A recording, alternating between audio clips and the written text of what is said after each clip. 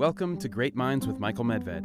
A lot of people look at our history seeing a pattern of happy accidents, but a pattern of happy accidents is still a pattern. It's evidence of intelligent design, not random evolution. A production of the Discovery Institute. On this episode, You write about the impact of both the Big Bang Theory and Einstein's general theory of relativity on the traditional arguments against the existence of God. Right. Does the universe have a beginning or not? It's just an absolutely fascinating episode in the history of science that during the last century, scientists were effectively able to answer that question. It's an ancient question that goes all the way back to the Greeks. Is the universe finite or infinite? Is it eternal and self-existent? Or did it perhaps require a creator beyond itself? The evidence that the universe had a beginning was startling and shocking, and it upset a lot of philosophical sensibilities. that and more on this episode of Great Minds with Michael Medved. Here's Michael. Welcome to this edition of Great Minds with Michael Medved, where my guest is Dr. Stephen Meyer, who has kindly agreed to join us in discussing one of the most substantive, explosive, controversial issues imaginable: scientific evidence, not philosophical, but scientific evidence for the existence of God. That's right. On this show, we don't hesitate to tackle the most controversial subjects that never go away because they are so important and they are, in fact, eternal. Yet also, because we're candid about it, they're also so very, very divisive. Now, many people would shy away from raising the topic of science and God, and particularly of science for God. But Steve Meyer never has. Steve is a friend, and he directs the Center for Science and Culture at Discovery Institute here in Seattle, which produces this show. And in his best-selling books, Signature in the Cell and Darwin's Doubt, Steve has fearlessly challenged some of the reigning orthodoxy about science and the origins of life and the origins of animal life and intelligent animal life. Now, as if this wasn't controversial enough, I want to talk about his next book project, which he's working on right now, and which actually was reflected in a award-winning journal essay he wrote in a peer-reviewed journal. That essay was called The Return of the God Hypothesis. The audience can find that essay along with more information about Steve and his work on this show's home on the internet. That's mindswithmedved.com. And while you're there, be sure to subscribe so you can be the first to find out about future episodes, and also so that you can donate to make sure that these episodes, these programs, continue. Steve, one of the most obvious questions about you're writing an essay called The Return of the God Hypothesis is it seems to confirm all those terrible things that people have said about you over the years, which is that the so-called intelligent design movement, of which you are a leader, is really just a Trojan horse for people who are trying to allow for a religious comeback. Why would you risk confirming all these dark fears by talking about the return of the God hypothesis? Great question. We're in kind of a double bind because we're also accused of being disingenuous and not willing to address these deeper questions. So when people say intelligent design is religion, we've said, no, it's not religion. It's based on scientific evidence, an established method of scientific reasoning, and the evidence of intelligent design in biology gets you to the conclusion that a designing intelligence of some kind must have played a role in the origin and history of life.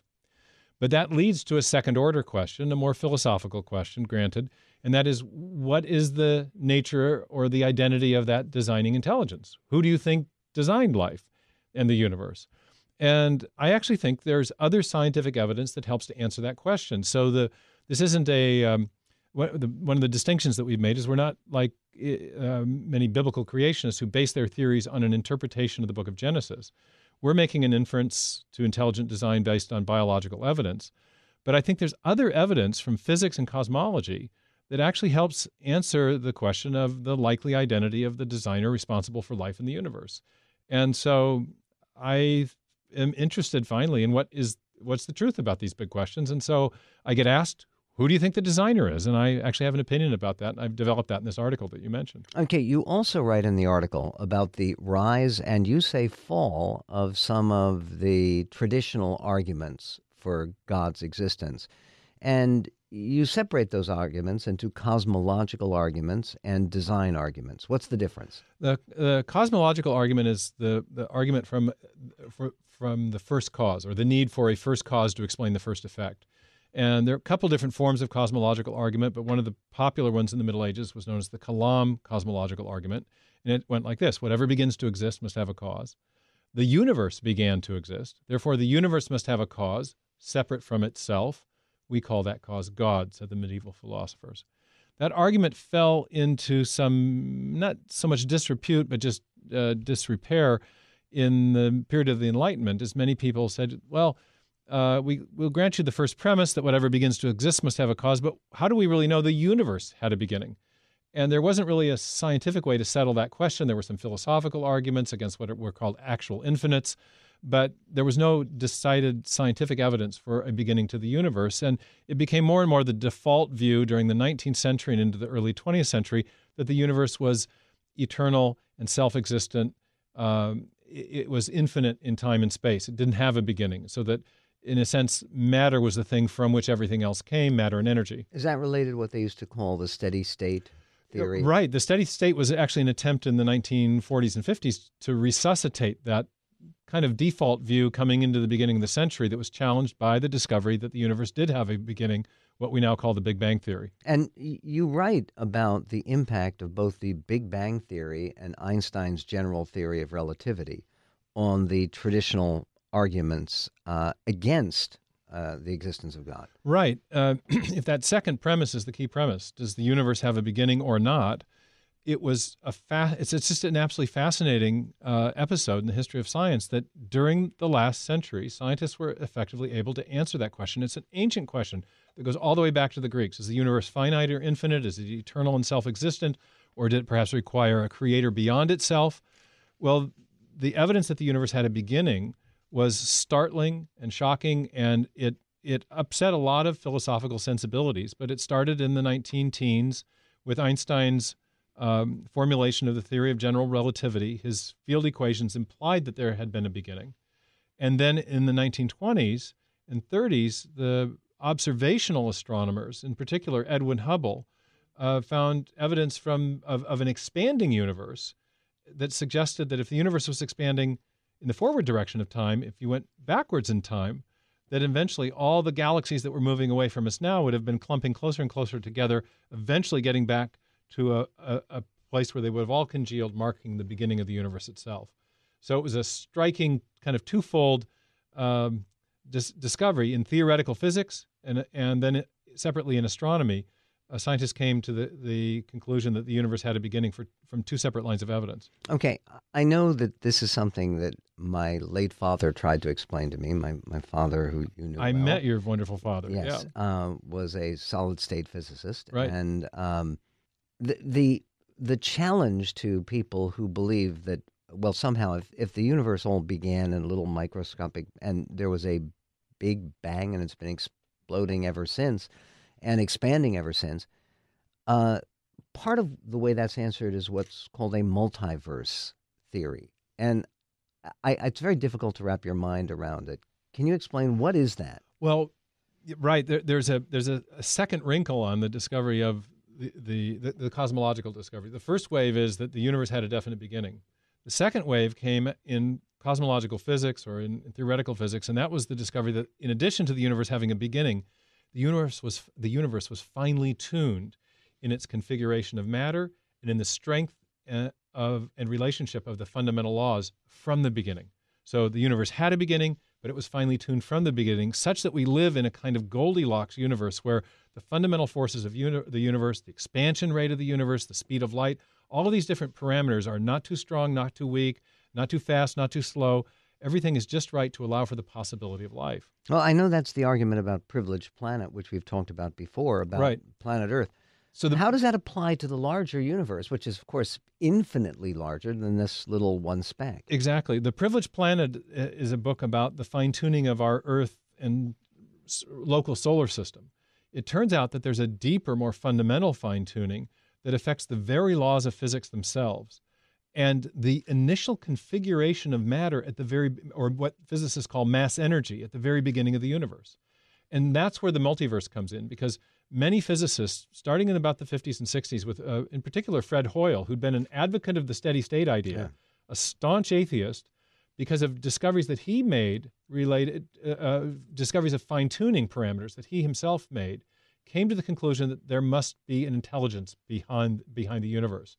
He said, in fact, that a common sense interpretation of the evidence suggests a super intellect has monkeyed with physics and chemistry to make life possible.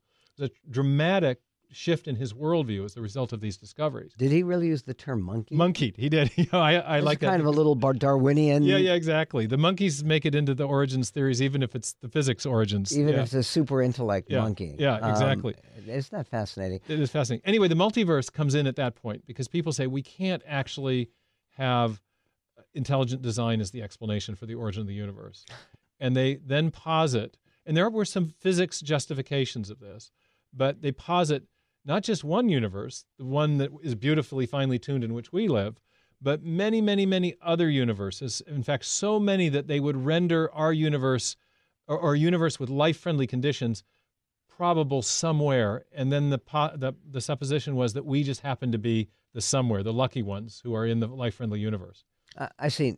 Now, do they concede that we are the only intelligent life in this universe? They don't concede that. No, but they would concede that the fine-tuning parameters appear incredibly improbable from our point of view. And what they attempt to explain that improbability away by positing the existence of all these other universes, a gabillion others that are causally disconnected to ours, but exist somewhere. Okay, that seems like a philosophical argument. What I've found it difficult to grasp is there's at least a claim that there is some scientific evidence of the existence of other universes. No scientific evidence of the existence of the other universes, but some theoretical models in physics that would render a belief in them at least plausible. The problem comes in for the multiverse, though, in that for the probabilities in our universe to be affected, there must be some causal connection between the different universes, or at least some common cause that produced them all, so that we could think of our universe as kind of the winner of a lottery, a big cosmic lottery. We're the lucky winner of a cosmic lottery. But for that to be true, there has to be some universe-generating mechanism that's spitting out lots of other universes, so that there's some connection, at least a common cause. Is the theory that the other universes are governed by the same laws of physics? Oh, no, they would have maybe other laws of physics and other fine-tuning parameters. That's the whole idea. Then the unique set that we have would be one of a great ensemble of possibilities. But you're saying there's no scientific evidence. We haven't gotten some radio transmission. No, nothing like that. In fact, the very concept of a universe is, the net total of all that is. So it's a little bit contradictory at that level philosophically. But here's the rub: the models of theoretical physics that have been proposed to explain where these other universes would come from, so-called universe-generating mechanisms, have invariably themselves required prior fine-tuning to explain how you would even get these other universes. So you need to come back to mind. You have fine-tuning is a product of mind. And that brings us to the other explanation, the other argument, the argument by design. Exactly. But now notice something. Whereas the argument for design that I've made in biology involves the origin of events, the origin of life and animal form that arises along the cosmic timeline well after the beginning of the universe, such that it's at least logically possible that it might be produced by an intelligent agent within the cosmos someplace after the beginning. The evidence from fine-tuning suggests a transcendent form of intelligence because it's prior to the existence and even possible existence of any entity within the cosmos that could be alive. In other words, no intelligent agent can be the product of the very laws of physics that apply to it and that make its life possible. So this evidence of design, I think, points to a transcendent source, just as the Big Bang itself points to the need for a transcendent cause of the universe. So whereas the argument from design in biology leaves open the question of the nature and identity of the designing intelligence, it might be immanent within the cosmos or a transcendent designer. The evidence from physics and cosmology points in a decidedly transcendent direction, such that when you take all these classes of evidence together, and this is the argument that I make in the paper, that the best explanation is theistic design, not a space alien, not a deistic creator who creates at the beginning and then never has anything more to do with the creation, because we have evidence of design down the timeline in biology. So not a deistic creator, not a space alien, not a pantheistic notion of God, because that notion of God is a God that has no mind, no conscious agency. That's an impersonal connection or energy force. Only theism, that posits a God who creates at the beginning but then acts after the beginning, can explain the whole ensemble of the evidence. When you were talking about down the timeline, evidence of a participation in God after this initial Big Bang, and because we're talking now about the return of the God hypothesis, right? Are you talking about the Cambrian explosion? Cambrian explosion, origin of life, maybe other discrete events in the history of life where we see a massive infusion of biological or genetic information in order to account for the patterns we see in the fossil record. Okay, your colleague Michael Denton has taken this idea of fine-tuning, and I should explain that when you talk about the fine-tuning, for people who haven't read about this, it's really extraordinary. I mean, all the things that allow us to be sitting here and having this conversation, aside from these complicated machines that human beings have invented, require so many particulars and unlikely particulars of temperature and the way that the atmosphere is composed and the way that the gravity is implied, and the size of the balance Earth. Between the fundamental forces of gravitation and the strong and weak nuclear force, the expansion rate of the universe, and the fine-tuning is to an exquisite degree. There's one fine-tuning parameter that is hyper-exponentially fine-tuned. It's the original configuration. They call it the fine-tuning of the entropy. It has to do with the original arrangement of the mass energy at the beginning of the universe.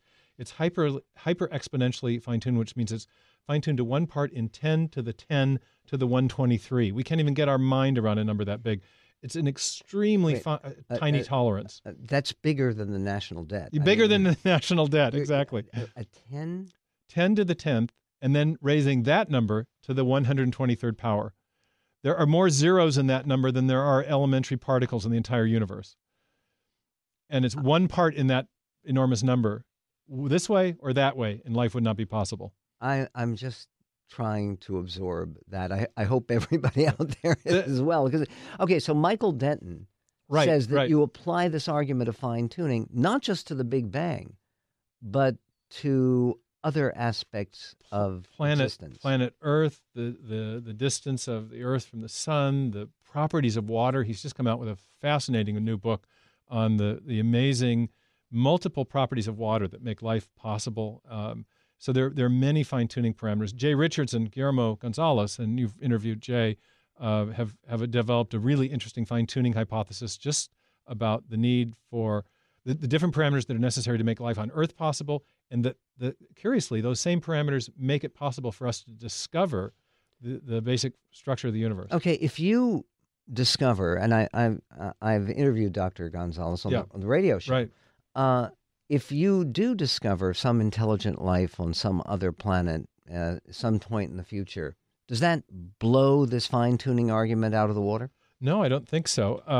There are different fine-tuning arguments, but the fundamental fine-tuning is the fine-tuning of the basic laws and constants of physics, the strength of those fundamental forces, and they apply throughout the whole universe. And the thing about them is that they're necessary conditions of there being life at all anywhere in the universe. So they make it, in fact, possible to consider that there might be life in other places. But there are other considerations that may have made some astronomers skeptical about that. In fact, two local University of Washington astronomers, Peter Ward and colleague, I'm dropping his name right now, but they wrote a book called, Don Brownlee wrote a book called Rare Earth. And whereas there are lots and lots of possible planets and galaxies out there, the number of factors that have to be just right to make life possible actually render all those other planets small in comparison to the number of things you need to get right. So they're actually skeptical that there would be a lot of life-friendly planets. As Dorothy said, there's no place like home. No place like home. Yeah. You had an interesting encounter with an atheist, prominent atheist cosmologist named Lawrence Krauss. Right. Tell us about that. Well, it was a debate at the University of Toronto, And I came into the debate hoping to discuss this issue of the cosmological origins. And he started the debate with a fair amount of personal invective. And we ended up only debating my ideas about intelligent design and biology. And it was somewhat, it wasn't my best performance. I got a migraine in the middle of my opening statement. And I couldn't see my slides anymore, which was a little difficult. But it came out kind of well because at the end we got some good exchanges. And then Richard Dawkins weighed in, and I'd never been able to lure him into a direct exchange. Dawkins defended Krauss, who claimed that I had misrepresented the Darwinian mechanism by claiming that there was an element of randomness in it. And many evolutionary biologists ended up attacking Krauss, saying that he was misrepresenting the Darwinian mechanism. Dawkins weighed in to say, well, this Meyer, he doesn't understand that Darwinism is a non-random process, or that natural selection is a non-random process. It's true that natural selection is non-random, but the random mutations it acts on are completely random. And it's for that very reason that they can't explain the origin of new information. If you've got a section of functioning digital code and you start introducing random changes to that code, you're going to degrade that information long before you get a new program or operating system. And the same problem applies in biology and in the origin of the genetic information we need to make new forms of life. So I got to make that argument in print. My response went viral, and so we kept the debate going in print, and it worked out pretty well. Okay, that's why we need the return of the God hypothesis. Is that going to be the title of the book? Don't know yet. I'm still conceiving of it, but it's I'm building on these articles I've written with some new stuff that I'm doing in cosmology. Well, Steve, thank you for your contributions, and thank you for being with us for these amazing and mind-blowing, really, to use a 60s term, conversations that we've been able to have. And if you want more information about Steve's work and about forthcoming programs of Great Minds with Michael Medved, go to our internet home, which is mindswithmedved.com. You can get information about Steve's work. You can sign up. You can also subscribe on iTunes as well for mindswithmedved.com. And by the way, you're very much encouraged to donate to support this programming. Stay tuned and find out about other offerings from this series, Great Minds with Michael Medved. Thanks for listening to Great Minds with Michael Medved, available at mindswithmedved.com. Great Minds with Michael Medved is produced by Jeremy Steiner and Greg Tomlin and is copyrighted by Discovery Institute 2018.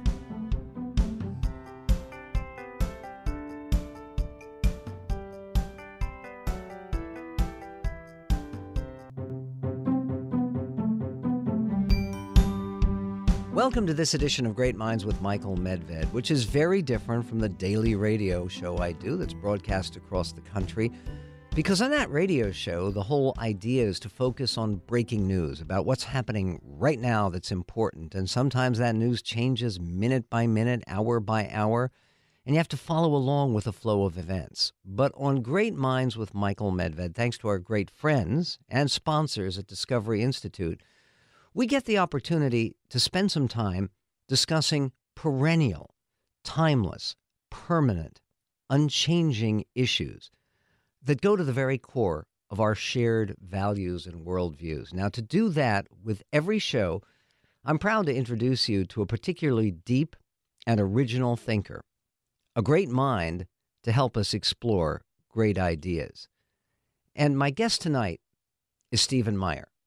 Dr. Meyer is not only a good friend for many years now, he's also a Cambridge University-trained philosopher of science. He's the director of Discovery Institute Center for Science and Culture and the author of Signature in the Cell, DNA and the Evidence for Intelligence Design, and the New York Times bestseller, Darwin's Doubt, The Explosive Origin of Animal Life and the Case for Intelligent Design. Probably the best way to begin talking about the origins of life is to define life. What is life, Professor? That has turned out to be a notoriously difficult question by itself to answer. But increasingly, biologists have a kind of working definition that involves a system of different components and molecules that exercise or exhibit some kind of purposive behavior.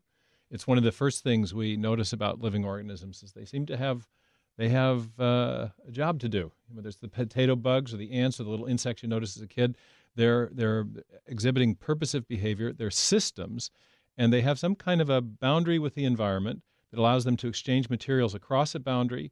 They process information and they process energy. So those kinds of ideas get raised when you talk about the definition of life. One of the most important aspects of that, we begin to think also about the origin of life, is that as there's a connection between our understanding of the nature of life and our understanding of the origin of life. When scientists thought that life was very simple, that it could be explained as the result of a few chemical interactions making, in the 19th century, they thought it was formed from a substance called protoplasm. And they thought the protoplasm was made from a few simple chemical substances. Then it was pretty easy to conceive how life might have originated. A few chemical reactions, and you've got the protoplasmic substance that constitutes life. But once they were able to peer inside the cell and realize how complex the metabolic processes were, the complex interactive chemistry that was going on, and then later the discovery of things like DNA and RNA and proteins, which were information-carrying molecules, the difficulty of explaining where life came from became very much more acute. Well, again, this is difficult right now. I mean, people are hearing us and they're saying, isn't there a simpler way that a normal person could look at something and determine, is this life or is it inanimate matter? Pretty much everyone can tell whether something's alive or not. What do they look for?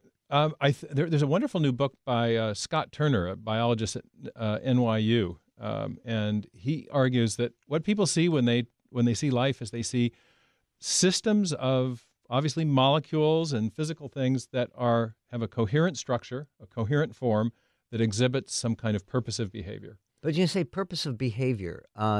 Inanimate matter doesn't exhibit behavior at all, does it? It Exactly. has properties. It has properties, right? Right. Yeah. And so again, when you say purposive, that doesn't necessarily imply consciousness, because not all life is conscious, is it? Well, Turner argues that there's some kind of cognition even at the very lowest levels of life. But there's also this strange mystery associated with instinctive behavior. And that is that animals, plants, insects, various creatures, even one-celled organisms, can accomplish some sort of complex tasks. But as we've studied them, biologists have studied them, we've also realized that their range of problem-solving ability usually ends at the behaviors for which they have this kind of pre-programmed instinctive capacity. So you have certain insects that have an ability to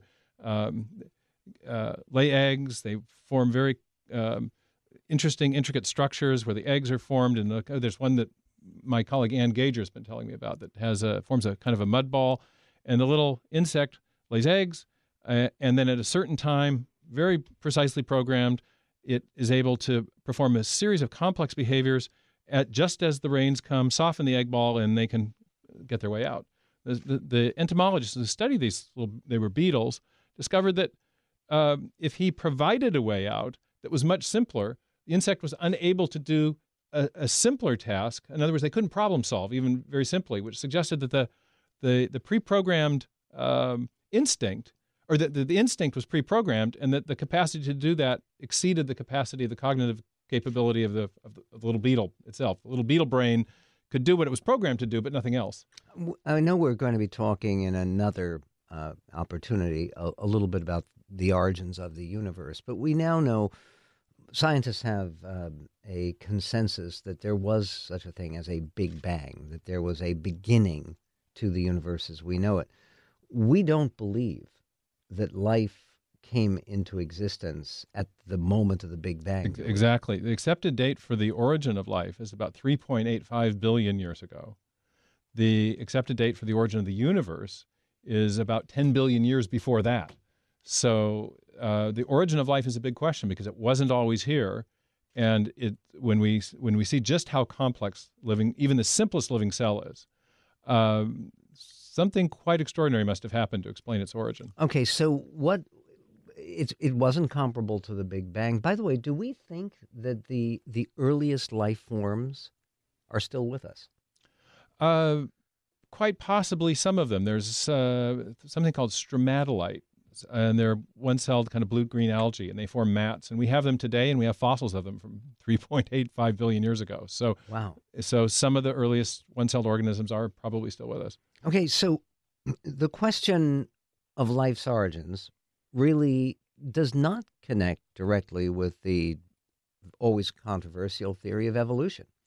Right. Well, in a sense, there's two branches of evolutionary theory. Well, biological evolution is the branch of evolutionary theory that attempts to explain the origin of the first life, or the origin of complex forms of life from simpler forms of life going back to the first life. Chemical evolutionary theory attempts to explain the origin of the very first life from simpler non-living chemicals. So Darwin addressed the first question: how do we get from simple life to all the complex forms of life we see today? And chemical evolutionary theorists who roughly began formulating sophisticated theories in about the 1930s have attempted to explain that other more fundamental question, which is where did the first life come from simpler non-living chemicals. And what did Darwin say about that? Well, he speculated in a letter that to a friend named Joseph Hooker that perhaps we could conceive of a warm little pond in which there were all kinds of phosphorus, phosphates and chemicals and protein molecules.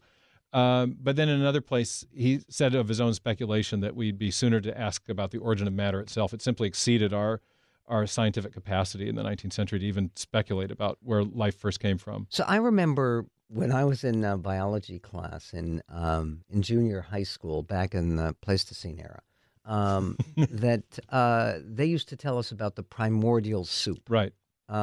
They don't talk about primordial soup anymore, do they? It's still in all the textbooks, but that's the theory that's the chemical evolutionary theory, that life arose in some sort of favorable aqueous environment where the molecules interacted in just the right way to form. The initial idea was that they formed amino acids.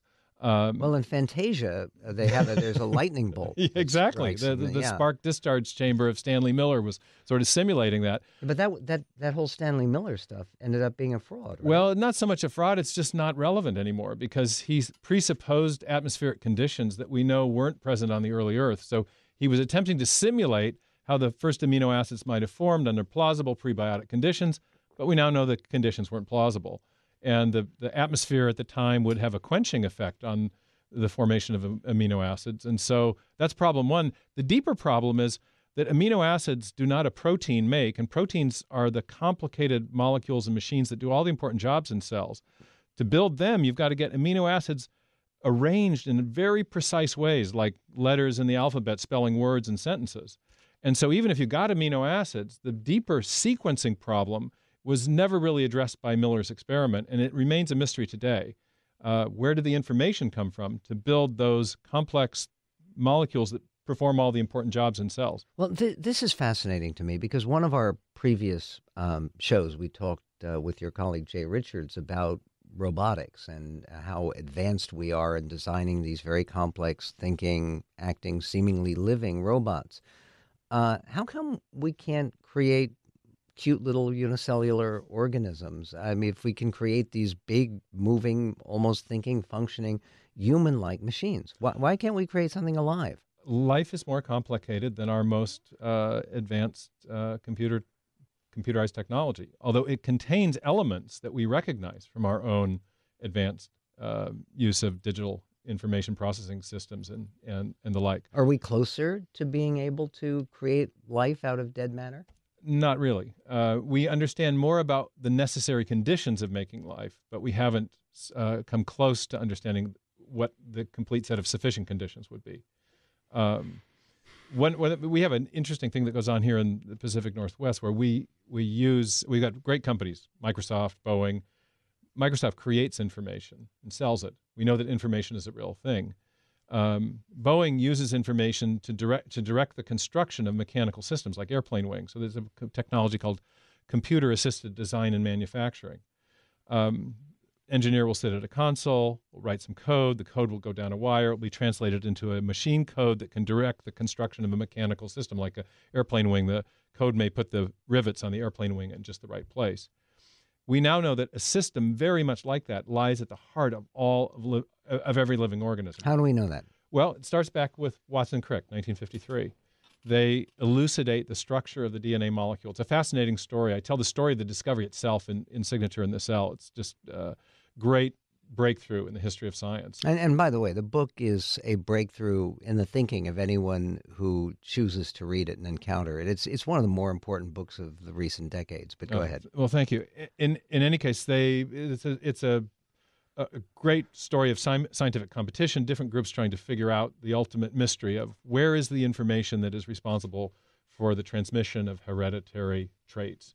And they elucidate the structure of the DNA molecule. That's 1953. 4 years later, Francis Crick, who was a code breaker in World War II, that's his job. He doesn't have a PhD in biology. He's a grad student in physics who's working with this young 23-year-old chemistry PhD from the United States, James Watson. Crick, on his own, realizes that the subunits of the DNA molecule that are called nucleotide bases, they run on the interior of the double helix. He realizes that they're functioning like alphabetic characters in a written language, or the zeros and ones that we'd use in software today, which is to say it's these subunits called nucleotides they perform a function biologically not in virtue of their atomic weight or their shape or their structure, but in virtue of their arrangement in accord with an independent code which is later discovered. And it takes molecular biologists about 7 or 8 years to elucidate what they call the gene expression system, how the information in DNA directs the construction of these crucially important protein molecules. Very similar to the CAD/CAM systems that engineers use today. We write code, we use the code to build a mechanical system. That's what's going on inside cells, says Crick. Turns out he's right. And this is a major breakthrough, and it's completely revolutionized our understanding of biology, because we now know at the foundation of life is information in a digitally encoded form, or an alphabetic form, or some scientists have talked about a typographic form of information. So this is a stop-press moment in the history of biology. No one had any inkling that what was running the show was literally code, was digital code. And so our local heroes here in Seattle, Redmond, Bill Gates, Leroy Hood, said DNA contains digital code, says Hood. Gates says it's like a software program, only much more complex than any we've ever created. So that's the big mystery. If you want to explain the origin of life, you've got to explain the origin of the information that makes life possible. So if we get good enough at writing code? Well, it turns out that there are layers upon layers of complexity with living systems. And this is where it gets we know that the information in DNA is necessary to build proteins. But having proteins alone, even with all the other components, is not sufficient to produce a cell. And so there's a lot of times people from the popular press get the idea that we've simulated, or we've built artificial life or something. We're not even close on that. Okay. You talk about this enormous complexity, and reading Signature in the Cell, it is mind-boggling. Is there any comparable complexity anywhere in inanimate matter, in rocks or liquids or anything else? Only in things that human beings have designed, and the closest analog is our own high-tech digital information processing systems. In other words, how would you compare, say, a very nice piece of rock, say a gold nugget? We all like gold nuggets. The complexity in that substance as opposed to these 3.8 billion year old organisms you're talking about. Yeah, maybe if I could slightly alter your question, it will provide me an opportunity for a slightly more illuminating answer, because one of the things we chemists recognize is the repetitive structure of crystals. And that's a kind of order that we find typically in inanimate matter. Sodium chloride, salt, has the beautiful repetitive structure that is the result of the Na and the Ca, or Na and the Cl combining. You have the positive charge and the minus charge, and so you get a nice repetitive structure. In life, there is order, but it's a different kind of order. It's not simple repetitive order. It's what we sometimes call sequence specificity, or complex, or sequence or specified complexity. It's the kind of order we find in language or in computer code, where there's a sequence, where the sequential arrangement of the subunits or characters is crucially important to the function that the whole system plays. And so it's a kind of order, but it's not repetitive order. It's the kind of order we find in information. And this is the essence of what is meant by intelligent design, is the idea that this is code. It had to have been written. It had to have been created by with some kind of purpose to it. One of the hallmarks of science is prediction, being able to predict things based upon your scientific conclusions. What predictions would the theory of intelligent design lead to? Well, it's led to a number of predictions, but even prior to that, and more importantly, it's provided the first plausible explanation for the origin of the information in DNA that's necessary to build the first life. Darwin used a different method of scientific reasoning. He pioneered a method of historical science that allowed us to reconstruct the causes of events in the remote past.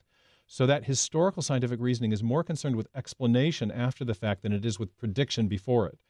And so this was a method that Darwin used, and he had an important criterion for determining when a posited explanation was best, and that is that the explanation posited must offer a cause which is known to produce the effect in question. And when I came across this crucial methodology that Darwin developed, I ended up asking myself a question, and that is, what is the cause that we know of that produces digital code, digital information? In other words, from our uniform and repeated experience, the basis of all scientific reasoning, especially about the past, what do we know about what it is that produces information? And the answer is that only minds do that. And in my book, I look at all the other attempted materialistic explanations, those based on chance, those based on natural laws, those based on a combination of the two. And all of them have come up against this impasse. They can't explain the origin of information. But there is a cause of which we know that does that, and that cause is mind. It's intelligence. And so the basis of the inference to design is actually our knowledge, our uniform and repeated experience of cause and effect in the world around us. We know that minds generate code and information. And so when we find it at the very basis of life, I argue that we have come across a very powerful indicator of the activity of a designing intelligence in the history of life, or in the origin of the first life.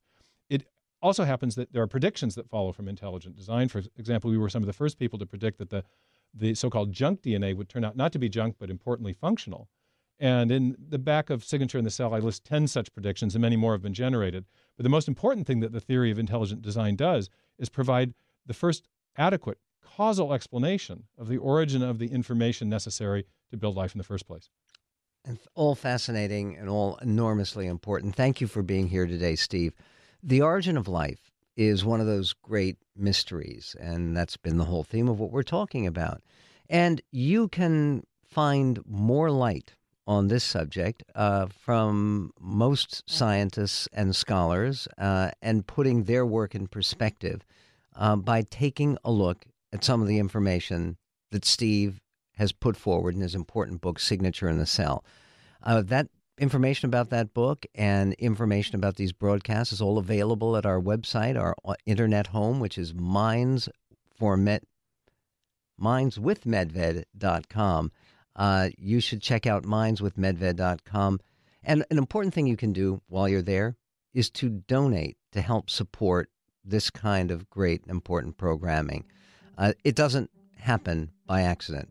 It requires intelligent design and donations. Listeners can also subscribe via iTunes as well. Thank you for doing so in advance, and thank you to all of our friends at Discovery Institute for producing this show.